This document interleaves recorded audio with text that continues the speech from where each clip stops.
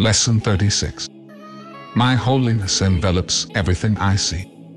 Today's idea extends the idea for yesterday from the perceiver to the perceived. You are holy because your mind is part of God's. And because you are holy, your sight must be holy as well. Sinless means without sin. You cannot be without sin a little. You are sinless or not.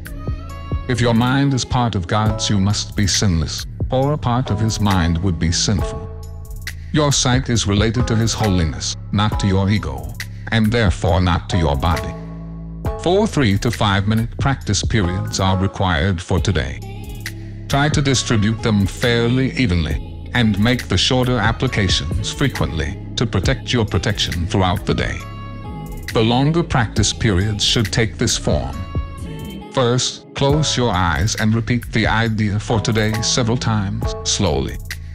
Then open your eyes and look quite slowly about you, applying the idea specifically to whatever you note in your casual survey.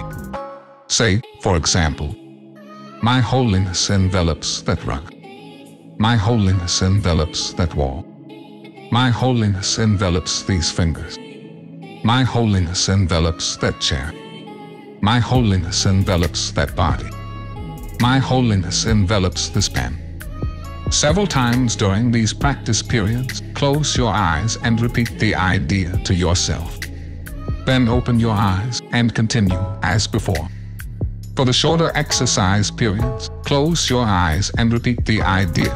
Look about you as you repeat it again, and conclude with one more repetition with your eyes closed.